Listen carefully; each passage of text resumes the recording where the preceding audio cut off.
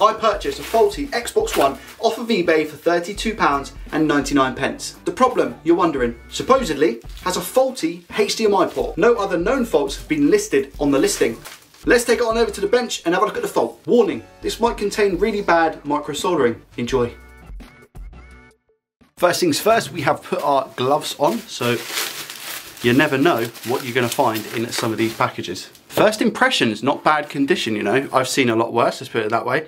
There's a tiny bit of like crust over here, but yeah, it doesn't actually look too bad. Again, back condition, not horrendous. Has the console been opened? No, by the looks of it, unless has that been cut? There's a high chance that the hard drive is going to be in this machine. That's really cool. If I tilt the Xbox like that, you can see some of the mess that's inside. The issue was supposedly the HDMI port. How is this looking on the face of things? Oh yeah. I think there's actually something inside. Like, what is that? I'm doing this through my viewfinder, by the way. What are you? It's a little bit of wood. Why? You can see from over this side of the port, it kind of looks damaged in some way. I don't know, it just kind of looks a bit like burnt, I guess, or being exposed, or someone's eaten it or something. I don't know. Let's get the console apart and investigate a little bit further. I'm a bit hesitant to actually test this machine, but I feel like I kind of have to. I'm just going to make sure that it turns on. So let's double check that now quick. This is a known good power supply. It has been through the wars. This is the light that we're going to be paying attention to. Once I plug this in, this light should stay white. So it should go from orange to white. Does it do that? It goes to white. Does it stay? Yes, that's good. Let's see if the console now turns on. And it does. That's also really, really good. And I'm now going to see if I get a display on my screen. No image, nothing's coming up. And hopefully it's not destroyed my HDMI cable. I don't think it has, so we are all good. Let's get this console taken apart. First thing we're going to do is just cut the sticker here. Take off this grill. Oh dear. On second thought, I'm going to take this apart outside and get rid of all of this horrific dust that we see. Just been able to give it a clean, and this console is not in a good condition. I don't know what this stuff is. Like, I don't know, it's like some sort of cereal or something. Like, I just don't know, but this needs to all come off. It needs like a heavy bath. I'm gonna continue taking the rest of the console apart, get the motherboard out, and have a closer look at the HDMI port. Grab Bill the Bosch. The console's now been taken apart to a better standard. Oh, just disgusting.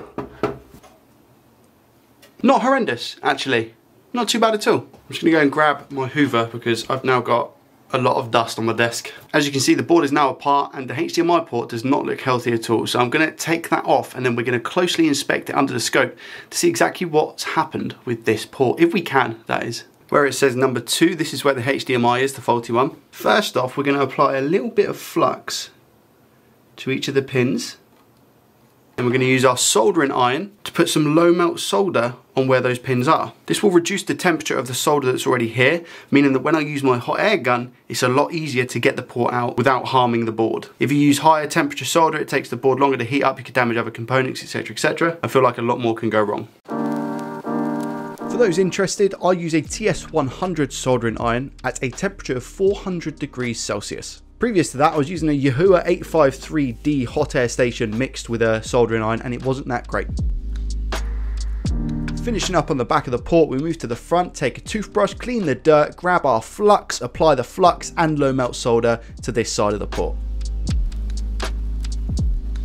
And why not add some more flux to the back of the port. We then grab our hot air gun. This is set to a temperature of 480 degrees Celsius with a fan speed of 8 out of 8. We use this until the port drops out of place. More flux. Here I'm just applying some more heat so that it's easier to wick away the leaded solder that's in the holes. Sometimes this can be a little bit tricky, so I opt to use my solder sucker, which makes the process easy. I actually think as well that the tip I was using was a little bit too small. Here I apply 99.9% isopropyl alcohol and use a toothbrush to clean the job.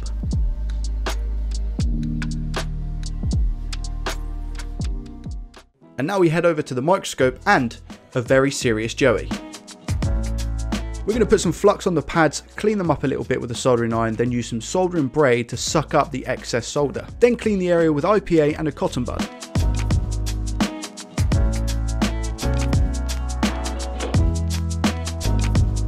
Here we apply some more flux and low melt solder to the pads. Then I take the connector and do the exact same thing. This will ensure a good connection between the port itself and the board.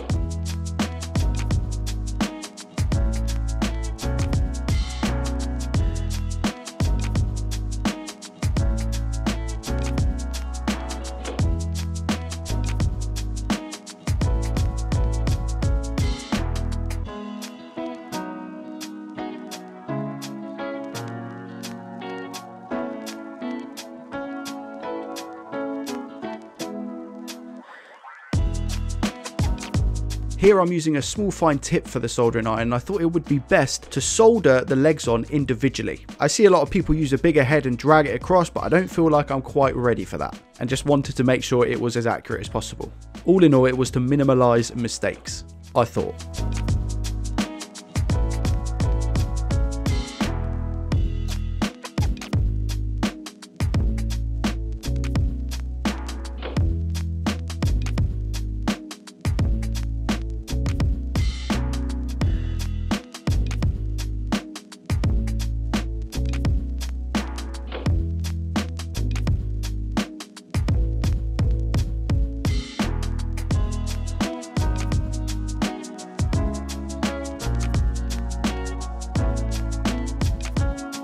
After giving it a good clean, I gave it the nudge test, and as you can see, they're not all that good. So I decided to add some more solder, which was way too much and ruin everything.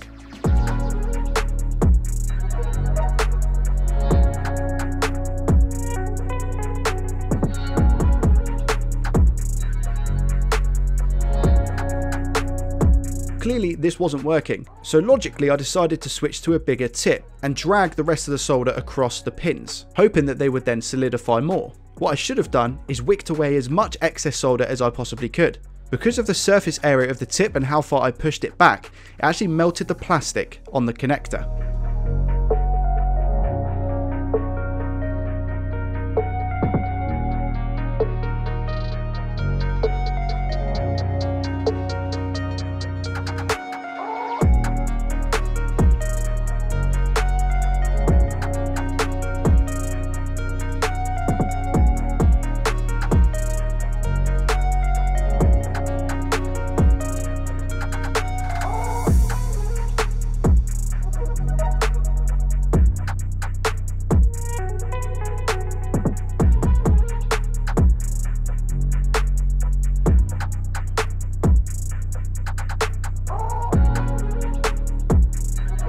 For some reason I thought that the melted plastic would be fine, however when testing with continuity, it turns out it wasn't fine. I had to remove this port and start all over again. Don't worry, I'm not going to bore you with the majority of it this time, just some little highlights.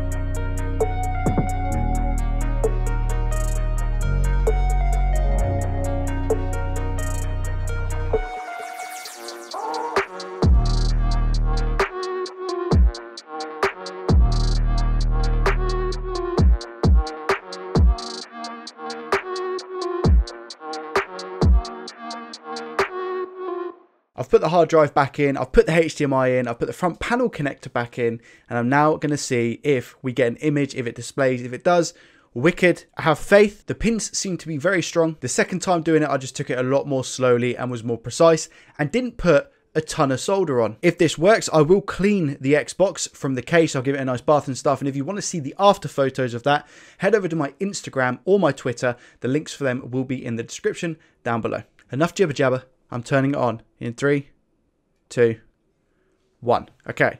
The lights come on, which is a good sign. It's got power. The fan is spinning. Do we get anything pop up on the screen? Please?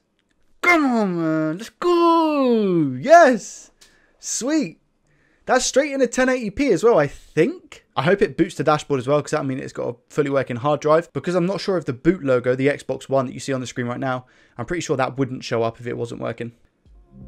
And there we go, just like that, we're on the desktop. If you do want to let me know how you enjoyed this video, I tried a little bit of a different take to it. It was a commentary after I had done the soldering job. I had a really, really loud fan in the background, so I thought I'll give this method a try. And if people like it, I'll do some more of it. So if you enjoyed my commentary over the soldering, make sure you drop a comment down below. If you didn't enjoy it, let me know and tell me you preferred the other style of videos. That's absolutely fine. I just want to make sure that the content I'm providing, you guys are enjoying. Obviously, I want to show you guys the ups and the downs. That's why I included me failing in this video. That is a successful HDMI port repair on an Xbox One. Hope you have a great weekend, and I will see you in the next one.